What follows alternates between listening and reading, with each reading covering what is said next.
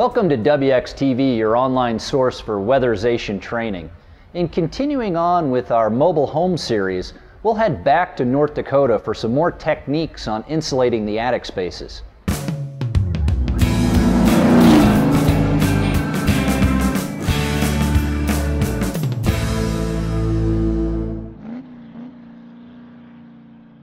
We'll catch up with Brian of Devil's Lake, who will guide us through blowing attic insulation from the interior.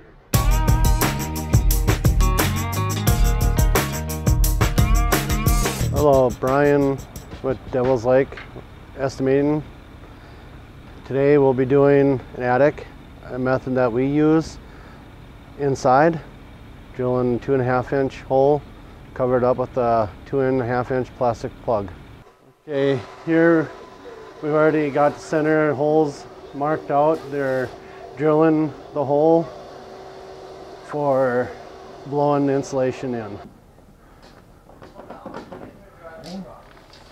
Marking the center holes. As we're drilling the holes, we use a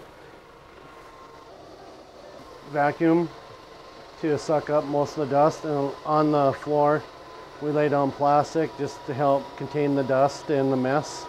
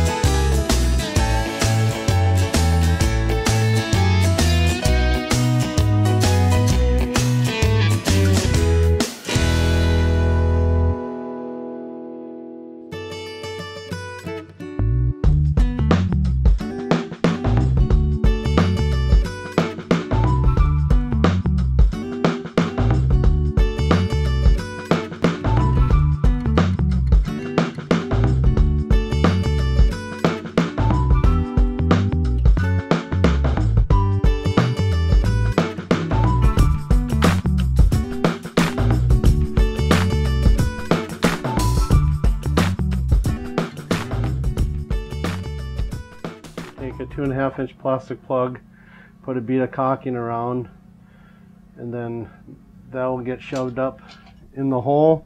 The caulkings prevent any moisture or anything getting up inside the hole to seal it off.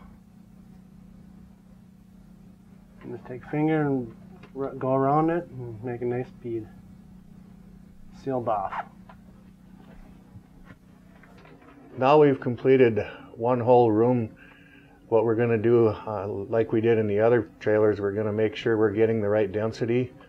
So what we do is we've got a TI-86 calculator we have software written for, and we take the dimensions of the room, plug in how many pounds of insulation we've blown, and it'll give us the answer to make sure that we're getting that 1.5 pounds per cubic foot that we should be getting. Well, that's it for another episode of WXTV. If you're curious about additional methods for insulating the attic spaces in these mobile homes, be sure to check out the other episodes in this series. And thanks for watching. WXTV, your online source for weatherization information, techniques, and expert advice.